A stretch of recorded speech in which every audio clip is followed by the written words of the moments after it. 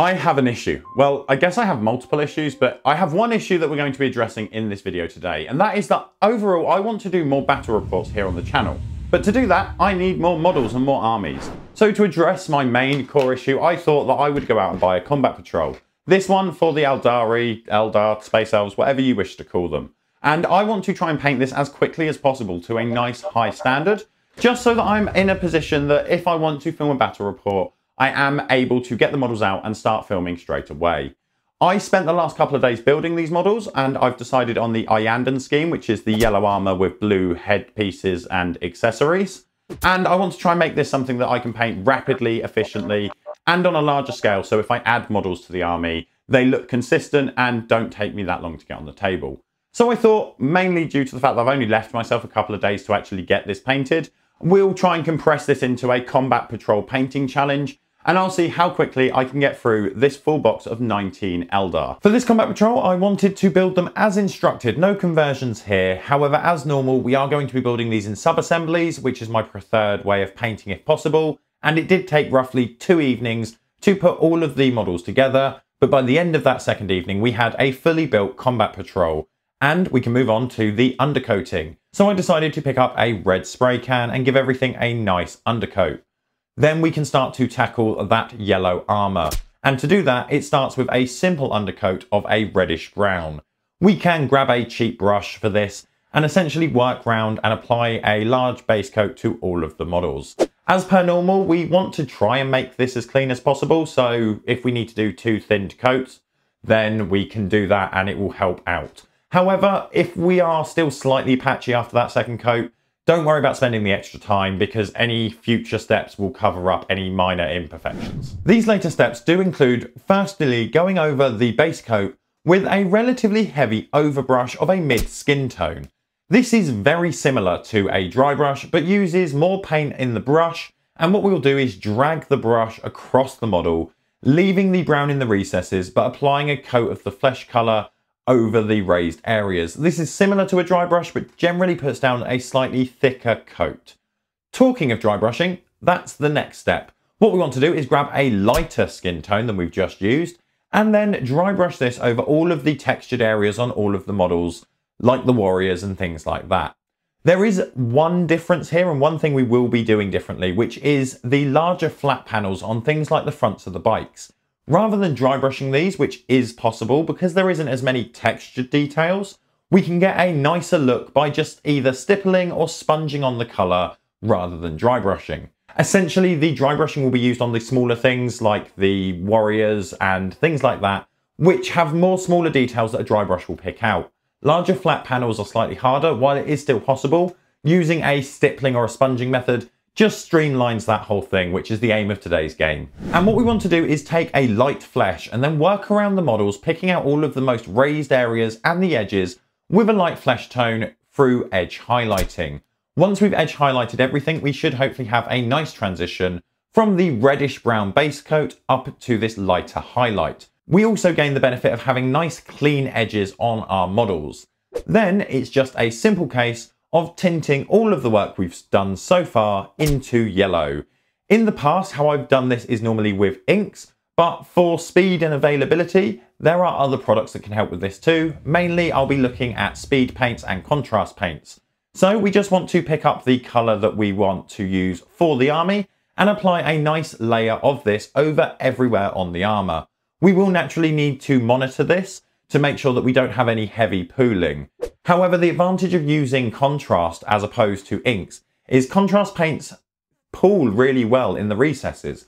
So where the recesses are this darker reddish colour, they will be tinted yellow more as opposed to the surface areas which don't need as much tinting because they're a lighter colour, which once it is dry gives us a nice yellow armour without a lot of work. With the armour done and looking better than if we just slapped some contrast paint over a white base, we can move on to the weapons, which for the Aeldari are black. We're going to start this off simple with a layer of Black Legion as a base coat.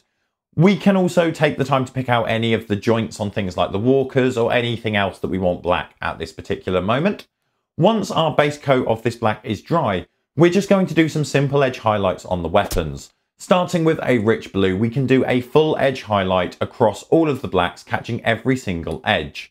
This can then be followed up with a nice narrower edge highlight using a desaturated blue. And for these, what we want to do is catch essentially the edges of the edge. So where the edge highlight that we've done so far will be coming to a particular point, we can start halfway up, drag up to that point to give us a nice bright tip at the end of any highlights. With this all done, and once it is all dry, we can finish off these areas with a simple black wash, which will help to harmonize these colors together and also darken down the black areas that we've done with Black Legion. Once this is dry, we should have the guns ready and sorted. They should be nice with black details and then this nice hue of edge highlighted blue, which naturally fits in with the scheme because we'll be using blue for other aspects of the helmet, things like that.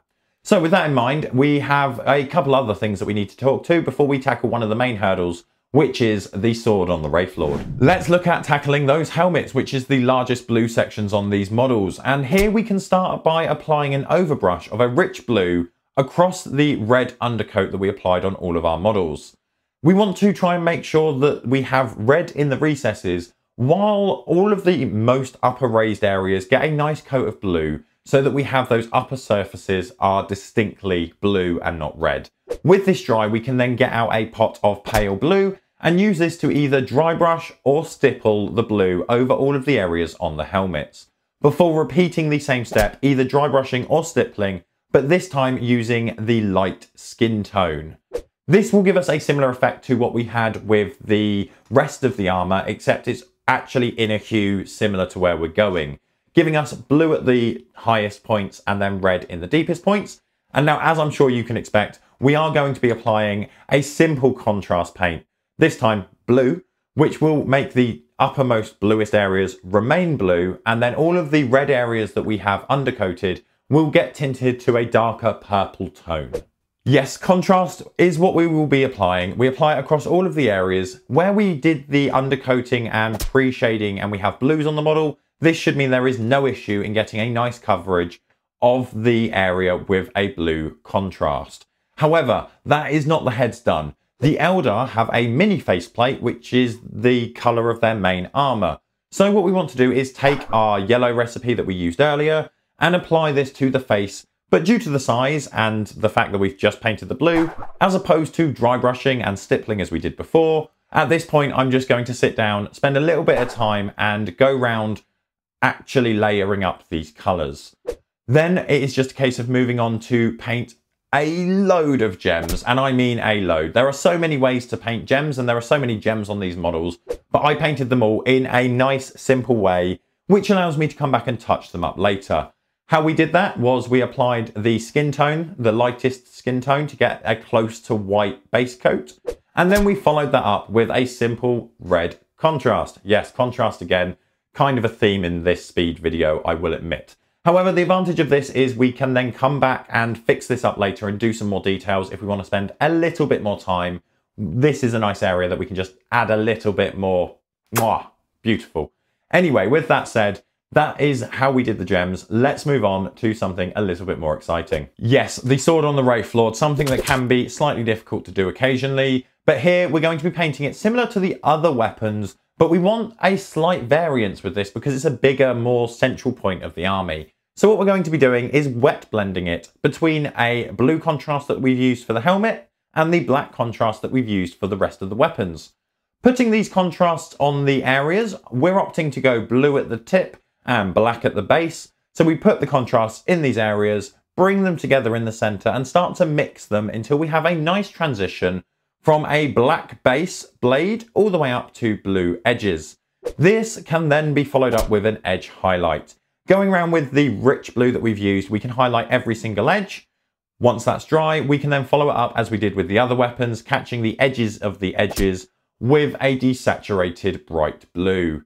Overall, this is a nice simple way of getting the weapon sorted. We can spend a little bit more time doing some glazes if we want, but for a quick tabletop scheme and a combat patrol painted in 2 to 3 days, I'm quite happy with this. Once that last edge highlight is down, we have a fully painted combat patrol. And with that, it means that we can go out and we can start gaming.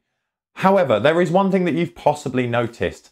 I haven't painted the Farseer. In fact, here he is, completely unpainted. Well, we've undercoated, I guess, but the reason for that is I'm going to be doing another video where I do this scheme, but try and push it up a level for things like characters and centerpieces. So if that's interesting to you, you may want to keep an eye out for that video. This took me around 9 hours to get everything painted and probably around 3 to 4 hours to get everything built. So overall, we're looking at around 13 hours so far, and then chuck, say, 2 hours on for the Farseer. Overall, I don't think that's too bad for a speed painted army that, in my opinion, looks quite good at a arm's length distance, which for a tabletop army of this sort of speed, I'm quite happy with, to be honest.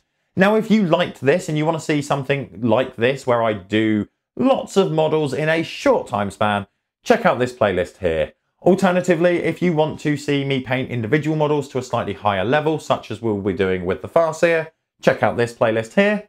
Alternatively, remember to subscribe so that we can see you next time.